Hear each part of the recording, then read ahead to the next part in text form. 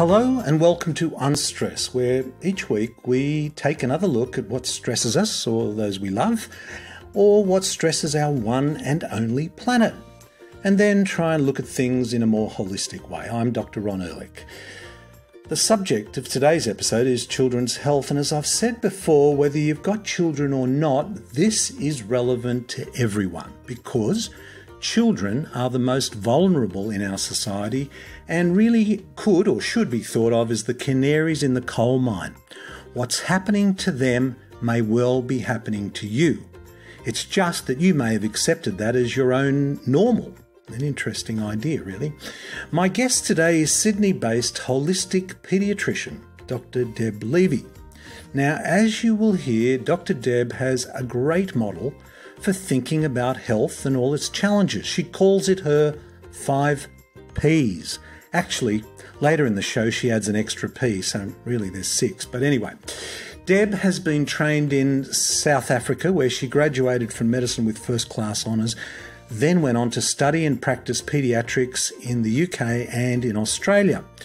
During her work as a paediatrician within the conventional hospital system, she witnessed firsthand what I think we should all be very alarmed about, and that is the rising incidence of illnesses in children like allergies, eczema, asthma, diabetes, obesity, as well as mood and mental health disorders.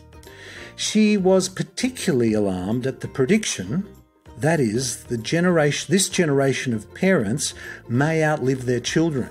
That's a shocking statement to make, but that is what health trends are showing. Deb has 2 young children herself, so this isn't just of professional interest, but very personally concerned. She believed she needed to offer a more holistic approach to tackle these issues, and with a particular interest in the role of diet, gut health and lifestyle. She's a strong advocate of food as medicine, the impact of the environment and mind-body practices. She takes a holistic integrative approach, which means combining the best of conventional medicine with an in-depth knowledge of nutrition, biology and science to create safe treatment plans which may include both prescription medication or personalised health lifestyle programs, or both. Why not use the best of both worlds? Now that to me is truly holistic, and that's integrating modern and complementary medicine and of course some good old common sense. I hope you enjoy this conversation I had with Dr. Deb Levy. Welcome to the show, Deb. Thank you, Ron. Great to be here. Deb, you are a holistic paediatrician, an integrative practitioner. I wondered if you could just share with our listener part of that journey that got you to this point. Absolutely. So, Ron, I'm a conventionally trained paediatrician, as you mentioned, and have worked many, many years in the hospital system. And I actually dual trained in pediatrics and pediatric emergency medicine. So I was at the front of things and managing acutely unwell children, leading resuscitations, seeing lots and lots of very sick children. And during the time that I was working, I couldn't help but notice an increase in certain illnesses, your allergies, your asthma, your food intolerances. And I started to wonder, well, there must be some other way or, perhaps a better way that I can help children. And then I fell pregnant myself. Congratulations. And thank you. I have 2 little kids now.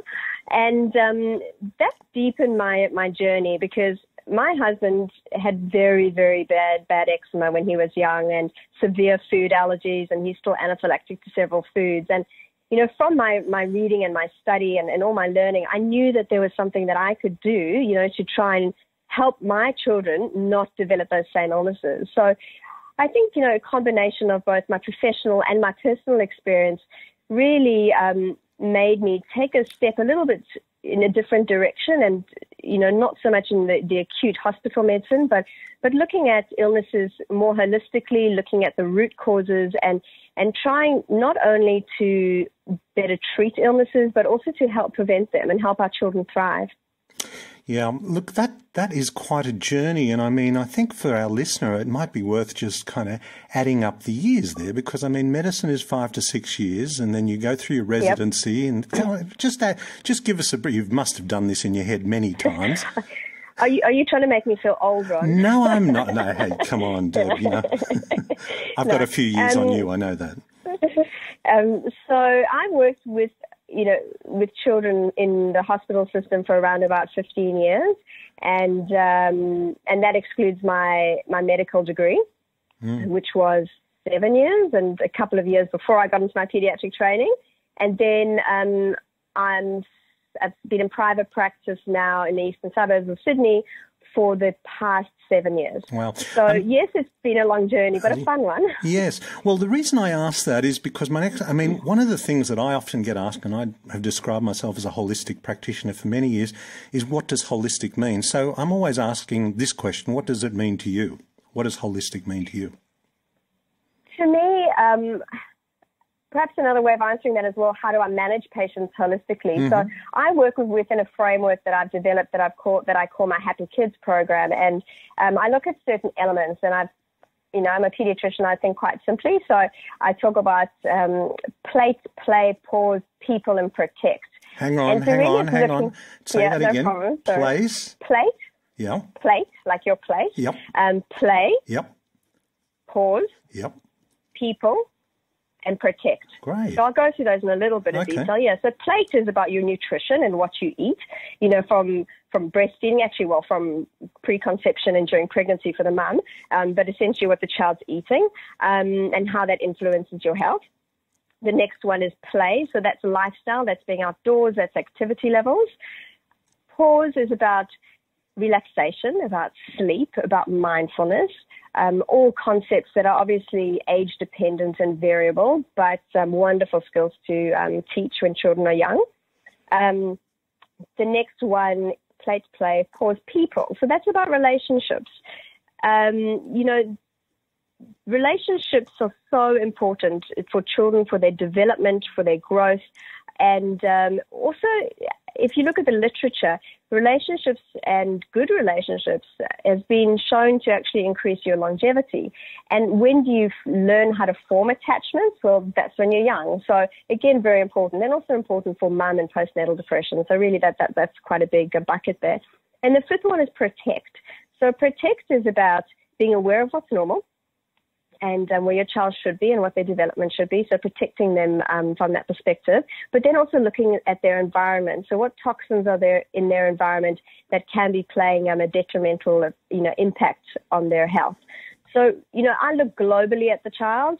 I'll use an example. A child comes to see me, let's say perhaps with eczema or constipation, and it's not for me just about giving them that cream, giving them that laxative. It's about really looking at all of these aspects to try and work out, well, where have things gone wrong and what can we work on in order to improve their health? Wow, that's brilliant. I love that. The 5p's. Let's go back to nutrition let's take a step back for a moment, because I'd love to get into these 5p's. But what are we seeing out there? You're seeing kids now. Pediatricians treat to what age group? Well, I treat from 0 to 16 years. Yeah. And in your years now, looking back over children's health, how are we doing? We are not doing so great. Look, if you look at children's health, I guess the most common illnesses that we're seeing now and certainly have been on the rise are your atopic conditions, your obesity, and mood disorders. So those would be my top three that certainly I've appreciated an increase in. With your atopic disorders here, I'm referring to eczema, asthma, food allergies, hay fever. And if you look at the statistics now, 1 in 4 children in Australia have asthma or eczema, and 1 in 10 have a serious food allergy. These are food allergies that could kill you if you don't have your adrenaline on you. So this is not a small problem. That's huge. It's huge. Absolutely. And if you look at what is actually going on, well, then you have to question, well, why is this happening? And we cannot explain it by a shift in our genes. So we're born with a set of genes, and it takes hundreds of years for those genes to actually shift in terms of what those genes look like and what they express. But what we can explain is that why are certain genes being switched on and switched off? And this is the concept of epigenetics, which I suspect some of your listeners are familiar with. We are very familiar with that. Exactly. And this is trying to work out, well, why are certain genes switched on and switched off? So, I'll use my personal example. Well, why are my children who, really were a ticking time bomb for all these atopic conditions, why, thankfully, do neither of them have any of them? So... Well, you studied medicine for long enough. I know, exactly. They had the benefit of me. Not completely altruistic. No. So, I think that really begs for all of us to open our eyes and look at what we can do before children get illnesses, as well as, the chronic diseases associated with obesity. I haven't even spoken about that yet, but that's obviously the next big group of children in terms of increasing disorders and diseases. I mean, I've been involved with the Mind Foundation, which is very focused on this, and their statistics, which kind of follow what you've just said, are concerning, frightening. I mean, I think you again got on to mood as well, which was your third mood disorders, because that's... Go and talk to us a little. We'll get back. We've jumped ahead, but go into the mood disorders, because that's quite disturbing too, isn't it? No, absolutely. And I mean, I know that they're looking forward and they're predicting that it's going to be like 1 in 30 children or 1 in 25 children, I think they're predicting, are going to have some form of either ADHD, the attention deficit disorders, or a form of autism. And, again, you cannot explain it any other way other than looking at lifestyle. We cannot explain it, and studies have shown that it's not just because we're getting better at detecting these things and getting better at diagnosing them. It is merely because it is becoming more common. And it's going to not only burden our families, it's going to burden our communities and our healthcare as well. So to me, it makes perfect sense to jump in now and, try and work on all those factors that we can hopefully lessen. I mean, there is a genetic component. I don't want people not to be aware of that. And, certainly things like autism does run in families. But, let's work out how we can help protect our children. Yes, because this concept, and, I said our audience is probably familiar with epigenetics, but let's just redefine that for our listener again, the concept, because one is genetic determinism. This is my family history. This is what it is, and it will never be any different. But epigenetics takes a different stance. Can you just explain that to our listener? Yes, sure. Well, the way that I look at it is, there are two types of genes that we have. The one type is, like you say, very in concrete, really stuck in concrete. So you're born with blue eyes or you're born with brown eyes. That's not going to change. But there's a whole host of genes that then develop into proteins and enzymes, etc. And those genes are either switched on or switched off.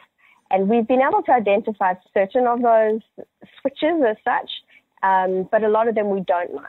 So it's about trying to work out, well, why are those genes being switched on and switched off, and what can we do about it? Yeah, I mean that's probably the simplest way. I mean, there was always this: is it nature or nurture? And we always love to have the one answer. But what if it was both? It's both. Yeah, 100%. I agree with you, Ron. It's both. Yeah. So mood disorders. Yeah, and then the last one you mentioned atopic disorders, which are eczema, asthma, etc., and then mood disorders, ADHD, autism, which are pretty frightening. Obesity. How are we doing there? Yeah. Look, not great. I keep on feeling like I'm saying not great. If you do look at the statistics for, children in Australia, again, it's a 1 in 4. So 1 in 4 children are either overweight or obese, and that's from the Australian Bureau of Statistics. So if you look at that, I mean, that's, to me, I think we're shifting towards, the state of America. where the majority of children there are obese. And with obesity comes all the problems of chronic diseases. So obesity is linked to type 2 diabetes, to heart conditions, to strokes, to high blood pressure, to liver problems, joint problems, never mind all the social implications for children being bullied or teased at school. So I think that the implications of it is so huge. For us not to tackle it now is, very, very brave of us, if not quite dangerous. Yeah. But how have those statistics changed, say, diabetes? I've also heard cancer rates in kids are on the rise. Yes. Are they on the rise? Yes, they do. I'm sorry, I don't have a statistic at the top of my head for that one, Ron. But your experience, your clinical experience. Yes. Yes, they are on the rise, and I believe the literature around that is mainly looking at toxin exposure in terms of why those genes being switched on or switched off, and that seems to be around toxins, whether it's your endocrine disruptors or other toxins. So now that will be your environment. I want to just explore a little bit of those 5Ps that you were talking about, but I also just wanted to reflect back on all of your, because you're saying basically that there are nutritional, environmental, and I love those, people, relationships, pause, sleep, rest, all that. But environmental and nutritional components are huge.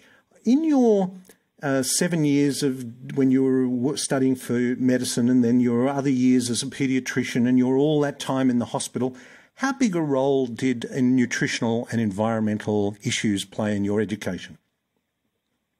You mean my personal? Not journey, your. or? I know you rose. I know you rose above that. I know you recognise it. But in the traditional education, how big a part did these drivers play in the education of doctors?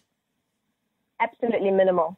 There is a little bit. I'm not going to say there's nothing, but an absolute minimum, which I think is why it makes it sometimes quite challenging for holistic practitioners to be able to get across their message, because it is seen as so foreign and so new. Whereas I guess if you look at other healthcare providers like naturopaths or Ayurvedic practitioners, they've been speaking about this for many, many, many years. But certainly through the conventional training system, there is not a lot of information out there.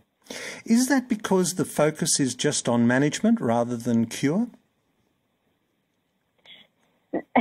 I think there are probably a few aspects to it. I do think that there's definitely a drive to, name it and treat it, and not look at the root cause. And I think there's also the other aspect of wanting to practice evidence-based medicine, which I 100% support. And I think the difficulty comes with, especially with nutritional medicine, it can be very difficult to construct a very clear study. So, for example, if you are looking at what food a child has eaten, it's often a history-based study where you're sitting with the parent and asking, well, what have they been eating for the last year? Which is a really tough kind of study to do because there's a lot of bias in that. And also if food as a total object is very different from giving actual nutrients. So I'm just touching on a few little bit of a few aspects of why it makes studies difficult. So I think that there are those two reasons. Yeah. So let's get back to your 5Ps because I love it. What are some of the things what are some of the nutrients that are causing the problems and some that we should be focusing on? I think it depends exactly what problem we're referring to. I don't think in terms of general health I can give you any, 2 or 3 specific nutrients. Yep. I think if we're talking about specific conditions, I could. So for example... Asthma? Yeah. What about asthma? 1 in 4 kids are suffering from asthma and a child comes in with asthma. What nutritionally would you, be looking at? Okay. So for asthma and all your atopic conditions, the most studied nutrient will be vitamin D. And the Murdoch Institute down in Melbourne has certainly done a lot of research around that. And that's around the role that vitamin D plays in your immune system. So vitamin D would be one. Another one would be healthy fats, so your omega-3. And that is for its role also in inflammation. Yes. So specifically for asthma, those would probably be my top two. Bearing in mind also zinc is important for your immune system, and vitamin A is important for the lining of your lungs. So I think each condition really has a few nutrients that I like to consider, but that always needs to be in the big picture of a healthy diet. So, well, yeah. Isn't that, I mean, you've picked two there to kick off with, which is vitamin D, and I go down to the beach locally, and you probably do too, and you see how carefully people are wrapping their children up and protecting them from this terrible thing called the sun, which is, I think, still the best source of vitamin D, isn't it? 100% it is the best source, yes. Mm-hmm. Yeah. And yeah, go on. Sorry, and I was just going to pick up with what you were saying. I totally agree. I mean, it's the Slip, Slap, Slop campaign, in Australia, and I have no doubt that it's helped with skin cancer, but certainly a lot of children that I see in my rooms are vitamin D deficient. And the second one, of course, is another beauty when it comes to public health messages, and that's healthy fats. I mean, fats are bad, aren't they? We should all be on low fat, or, I mean, I'm being facetious, obviously. But, I know you are, which is why I'm chuckling. Yeah, but that's another problem, isn't it? It is. And I think that we need to get the message out there to parents that, healthy fats are good fats, and we shouldn't ever be giving our food our children low-fat food. Yeah. So, it's the full cream milk, it's the real butter, it's having, real meats, it's, cooking in butter or lard, it's using olive oil, so it's some beautiful, beautiful fats in your food. Yep. This is what I find so interesting about talking about children's health, because even for those listeners that may not have children, kids are the canaries in the coal mine, aren't they? Absolutely. I mean, what you're seeing in your practice is what's going to happen. Well, they're the adults of tomorrow, and they're possibly the adults of today. Yeah, and if you look at, on that, line of thought, some people have speculated that children of today will live shorter lives than we will. So my two girls will die younger than me. Oh, wow. Which, as a paediatrician and a mum is absolutely frightening and upsetting. So we absolutely need to look at the state of, in the environment and the state of our children and their health, and take steps now to prevent that from happening. Now, before we move on from nutrition, I think one of the things that challenges a lot of people, a lot of children, is being a fussy eater. What do you say to parents whose kids say, look, I just can't get, they won't eat anything other than mashed potato or whatever. I mean, or Vegemite sandwich. What do you say to those parents? Yeah, Ron, you're absolutely right. I mean, research done, and certainly research done by Blackmores has shown that over 50% of parents in Australia are concerned their children are fussy eaters, and 85% of those children aren't eating their vegetables. So, absolutely it is that my child, only wants to eat white food is usually the complaint that I get, and that's exactly what you've just described. Look, bearing in mind there's often a reason behind why children develop fussy eating. I think that I certainly have a few general top tips that I give to parents. And the first one is for parents to empower themselves.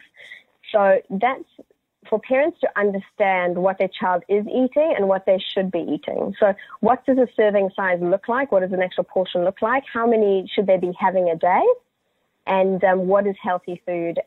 And with that information, then being able to plan ahead for their week so that their food is prepped, so that their vegetables are prepped, which makes it a lot easier to make healthy food choices and not be tempted to get takeout on the way home from work, after picking your children up from school. The next point is to involve children.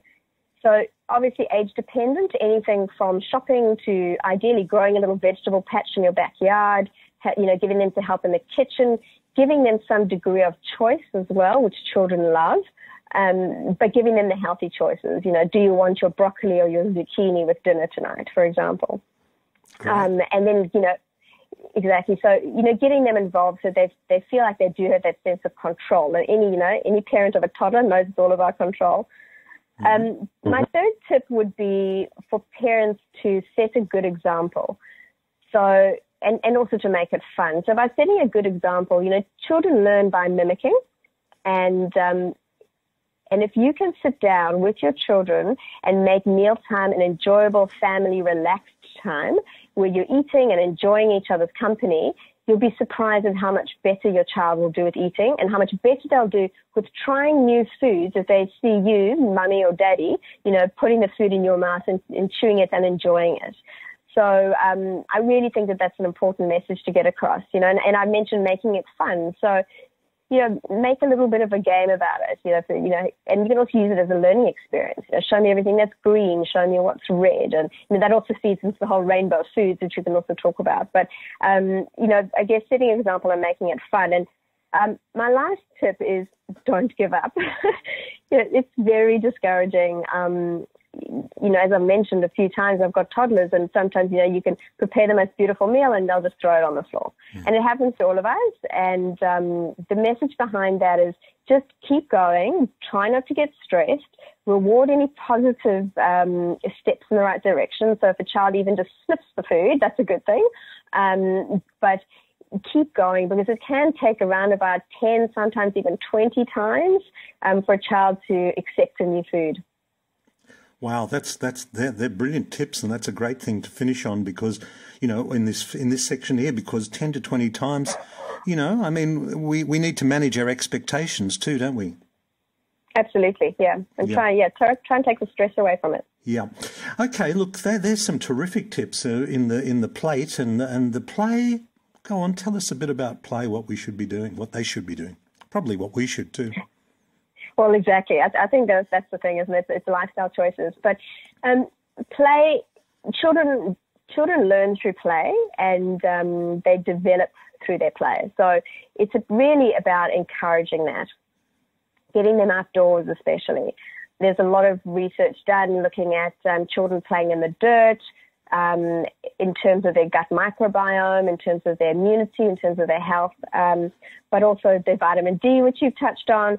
So it's encouraging children to get outdoors, to stretch their little bodies and have some fun with it, and to play, not to be sitting inside looking at screens, looking at TVs. Literature showing TV hours with obesity is very well known, and also there's been a lot of media recently about the emotional impact of computer gaming or screen time and iPads on children and adolescents. So that really is what the play is about. Yeah, that must be just a huge challenge. I know we spoke a few episodes ago to Jodie Lowinger about anxiety. Yes, I know Jodie. Yeah. Yes, and she was talking about. I was shocked to hear that young people under the age of 18 were getting diagnosis of anxiety and depression, like 1 in 4. And this was just shocking. That's obviously what you must be seeing in your clinic? Yes. I mean, absolutely in the older children, thankfully not so much in the younger children in my practice. But yes, 100%. And it's social isolation that they feel too with the screen time, which brings us into the next, one of the other P's, just people. But I think that parents need to limit it. I understand there are times when it's inevitable you kind of not need to, but it makes life a little bit easier. And by all means, I'm not being militant about it, but just be aware of it and absolutely limit that screen time. Because you did make reference to the importance of relationships, and that's a very famous and long-running Harvard study, isn't it, really? Yes. That's been going for 75 years and telling us relationships were the best predictors of longevity and health and wellness. Absolutely, yes. And there's also, I think there's a new book out on that at the moment too, looking at all the populations in the world who have the oldest and healthiest living people. I think it's called the Blue Zones, and that also touches quite a lot on that. And technology, obviously, not just playing games, but the effect of social media can be really challenging. Is that what you? Oh, very, very much so. And again, much more so in your older children, your school-age children. Facebook, Instagram, Tinder, and all these other funny things that I don't really understand. Yes. But I don't believe that our children need to be on social media, and if they are, it should be supervised. Yes, and which leads us to the last one, which is protect. Yeah, so protect is, again, as I said, there are a few aspects to, but mainly we're looking at your environment, so the environment that you're in and what toxins you're being exposed to. And I guess my big interest with children is all the endocrine disruptors. And what we feel is safe today is probably going to be proven to be unsafe tomorrow. If you look at the amount of chemicals that we have in the world, hundreds of thousands of chemicals, and how few have actually been safety tested. They're just released to use, to be used in industry. And there's only like an after fact that they get pulled up when problems are then being detected. And I think, the most common ones are going to be your BPA that everyone, used to think was fine. And now we suddenly realize that it's actually not so fine. And, now we're buying everything BPA free. But I guess my question, is, what are they using instead? So it's really being aware of what is in your environment and also what's within your control. There's certain things that we are unable to control. We're not living in a mountain somewhere remote. We're living in cities. But certainly within your own home, you can, use non-toxic cleaners.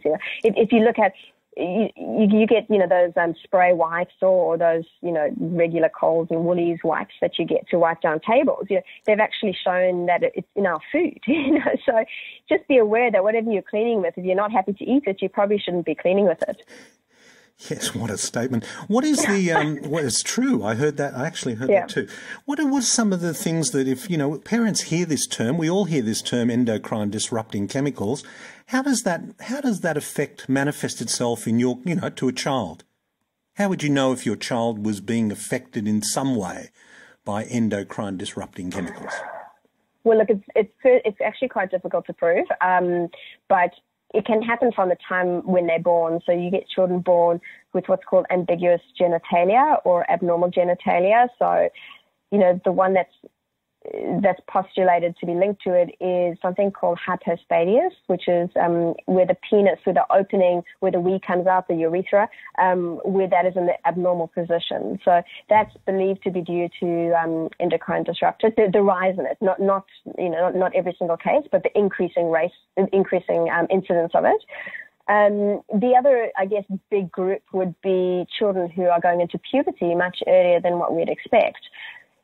So often the age of puberty is dependent on, when your mum went, had a period, or, when dad went into puberty. So it often runs in families. But, I've certainly seen many children in my clinic where it's a case of, actually, mum only started puberty when she was 13, but, Sophie's presenting when she's 9, and I guess those would be the most common clinical consequences of endocrine disruptors that I see, but there are many, many, many more consequences out there, and then we're still discovering. Right. Oh, wow, this has been fantastic. Listen, what I just quickly wanted to touch on a very, very subject. It's a tough subject, I know, but the vaccinations, and I'm just intrigued to know, why is there such a controversy? What is the controversy? Can you just share with our listener why it's a controversy? I think it's a very tough question. I think that it's a controversy because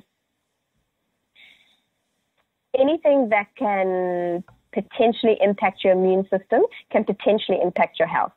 I think that's perhaps a simple way of looking at it. And also the issue of, what is in those vaccines, and are we introducing toxins directly into our children's bodies?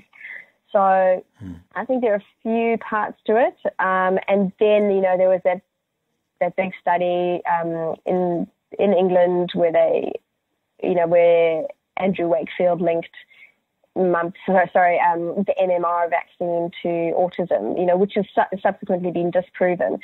So I think that there's a lot of media out there, and why we've only focused on vaccines, I'm not sure, because I don't think that it's only vaccines that could potentially be to blame. I think that it's a combination of factors. But I think it's a tricky one that you've asked me there, right? Yeah, sorry, no, but it's a good point. That's okay. It's a good point that, why it's been such a focus, because there are literally tens of thousands of chemicals, and you've mentioned the endocrine disruptors as well as issues, and this is part of taking a holistic view of it. Listen, what are a few, just if you were giving parents some tips to ensure their child enjoys good health? Well, I guess the 5p's are the way to go, aren't they? Would that be your focus on those? Yes, absolutely. And I think also one that we could probably add into it is preconception. So another P for you. Right. So it's mums making sure that their health is optimal before they fall pregnant. Not always possible, but I think that would be the ideal condition. So making sure that mum is, in terms of both her environment as well as her personal health, and especially her nutrition, that she really, really optimizes that before trying to fall pregnant, and then maintaining it through the pregnancy. Because, and again, I'm sure it's a statistic that maybe you're aware of, but, we used to think that babies are in this 100% sterile environment within mum's tummy. But we now know that that's totally wrong. And, they've done cord blood testing, and they've shown that, there are hundreds of chemicals within the newborn baby's bloodstream. So, and that's coming through mum's exposure. And I don't want to guilt mums out, because, being a parent is a tough gig. But, perhaps if mums are aware of it, they can take simple steps to, clean up their environment before they fall pregnant. I meant to ask you about sleep. Yes. Because that's a big one. What are you seeing out there? Kids are not getting enough of it? Technology interrupting with it? Or what's happening? It depends on the age. So if I'm seeing young children, it's often that they don't know how to go to sleep, or they haven't been given the right environment to go to sleep. So it's a lot about sleep hygiene, age dependent. And then when you start to hit into your toddlers, it's about being overstimulated and being fed the wrong foods. And again, not being taught the proper routine. So, and then as they get older, again, it's more screen time. So it really is a little bit dependent on what age they are. And also looking at what parents do around sleep, and, whether they co-sleep and things like that. So I think it's quite variable depending on the age. I remember when my daughter was born, and now that's 32 years ago. See, you thought you were in practice for a long time. And the paediatrician at the time said to us, and my wife was pregnant and we were expecting the first child, and she said, the thing you must do in the first year of life is teach your child to sleep. Mm-hmm. And we ignored that advice. And on reflection, we didn't on our second child, but on reflection, I think that was the best piece of advice a doctor has ever given me. Yeah. How do you? Because it's good for everyone's health. Right? Everyone's health. So you take a baby home from hospital. How do you get them into a good sleep routine? I think that look, there's some babies who are going to have difficulties with sleep because of medical reasons, right? So you've got to take out that bunch of kids. So those are the ones I'm talking about who maybe have got bad reflux or something like that, or, cow's milk protein intolerance or something that's causing them to be in pain, which then, keeps them up. So if you look at your other group, I think it's addressing their primary needs, so making sure that they're well fed, they're comfortable, so their nappy's done, they're in a good, they're in a comfortable sleeping space. And then it's being able to pick up on their cues. So it's about, and I'm going to say mum, but obviously dads will, if it's interchangeable. Let's share it around here. Let's not. Yeah, exactly. But I'm just saying for the ease of my communication, I'll just say mum, but it's definitely everyone. It's about, you've got to, babies and parents have to get to know each other, and there's a period of that, absolutely. And so it's about learning your baby's cues and how best to react to them. So every baby is a little bit different, and every baby enjoys different things. So, I'll just give my personal experience. My one baby, loved to have her own space to sleep, and I thought that she wanted to be cuddled, and she absolutely hated it. My second baby, loves to be cuddled. So, you do have to go through a little bit of process of learning. Then, look, I advocate routine, but there's certainly different camps, and I think it's important also to establish what kind of parenting that parents prefer. Do they want attachment parenting, where the child is going to co-sleep with them and they're going to baby carry, or do they have, another toddler and another school-age child where they need, to be able to put the child down to sleep. So I think it's important to establish exactly what expectations are. That being said, at least for, what's called the fourth trimester, so the first 3 months of life, it's very important for a child to have a lot of skin-to-skin contact and to be very close to mum and to be settled and calm that way. And then after that period, you can start having, if that's what you want, time when they're learning to sleep on their own. I don't believe you can properly sleep train a baby as such, and I certainly don't ever advocate leaving a baby to scream until they're distressed. But we do have to teach our babies, and that's giving them sleep associations, letting them have whatever their sleeping bag is, whatever, and things like that. So I don't know if I'm answering your question. No, brilliantly. Brilliantly. I think that's fabulous, and I'm thinking, when you take a baby home, we've just had a granddaughter, so I know this has gone on, and you hold the baby and the baby settles and sleeps, and then you slowly put the baby down. But, when you're 3 or 4... creep out the room. That's right. When you're 3 or 4 months down the track, that baby starts to get a bit heavier. And if they've only settled on you, it becomes a real challenge. So there's a point at which self-settling and finding that balance, and then when you've got older kids, of course, that changes. It's a little bit easier with the first one, or in many ways. Yeah, because you don't have all those other time constraints. Yeah. Mm-hmm. That's fantastic. Listen, taking a step back from your position as a paediatrician, and because we're all on this journey through our own lives, what do you think the biggest challenge is for people on their health journey through life in our modern world? I think time. I think we're all very pressed for time is a big one. So people look for convenience, and everyone's always rushing around. And I think that creates an environment where you're making not the best choices, both lifestyle and food. So, I gave the example earlier of, rushing home from work, so you're stressed. You're battling the traffic, so perhaps you're being exposed to all those toxins. You're rushing to pick your child up. You're not having the time to connect with them, so that's your people.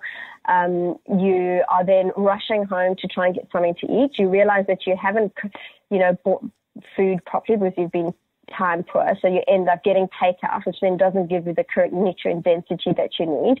You then put the kids to bed. You then catch up with your work, so you end up getting to bed much later because you've also been on your screen, so that then creates insomnia, so then you don't get your rest that you need, and then the cycle just continues. So I think that a lot of it's got to do with being pushed and being time poor. Deb, thank you so much for joining us today. That was just fantastic. It's a pleasure, Ron. Happy to be here and happy to come back if you'd ever like me to.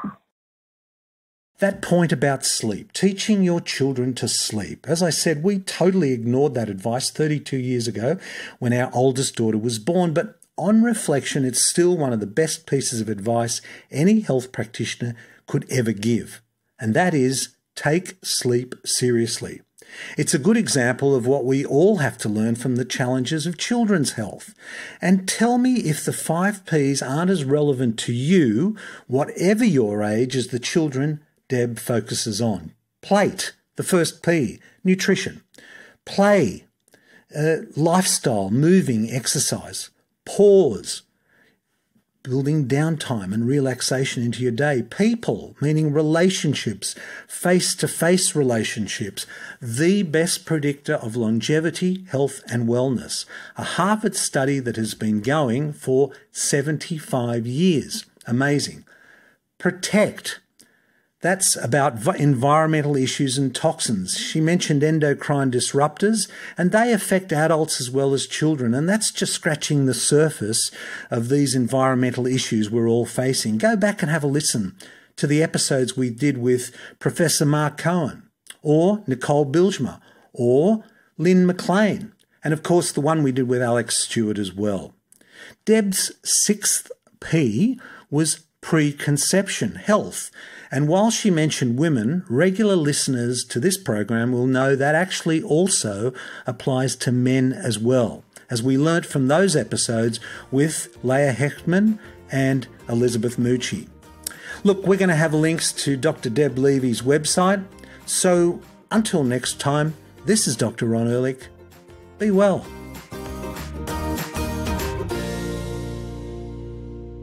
This podcast provides general information and discussion about medicine, health and related subjects. The content is not intended and should not be construed as medical advice or as a substitute for care by a qualified medical practitioner. If you or any other person has a medical concern, he or she should consult with an appropriately qualified medical practitioner.